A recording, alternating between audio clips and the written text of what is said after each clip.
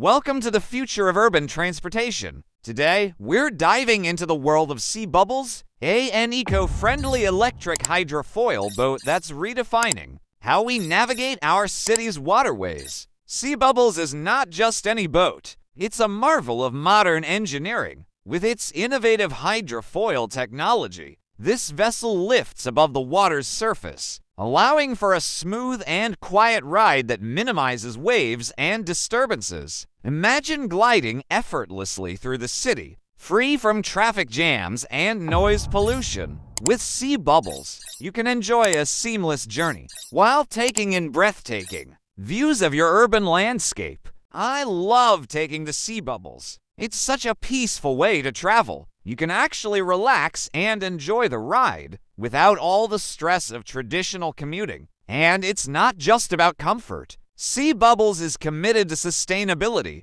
powered entirely by electricity. These boats produce zero emissions, making them a perfect choice for eco-conscious travelers looking to reduce their carbon footprint. Designed for urban environments, Seabubbles can seamlessly access rivers, canals, and lakes, connecting neighborhoods and reducing congestion on the roads. It's an innovative solution for modern cities facing transportation challenges. Let's take a closer look at the technology that makes Seabubbles so special. The hydrofoils allow the boat to lift off the water at speed, reducing drag and increasing efficiency. This means longer trips with less energy consumption. Whether you're commuting to work, exploring the city, or simply enjoying a day out with friends, Seabubbles offers a unique experience that combines relaxation with adventure. So, are you ready to experience the future of urban travel? Join the movement towards sustainable transportation with Seabubbles and discover a new way to navigate your city's waterways.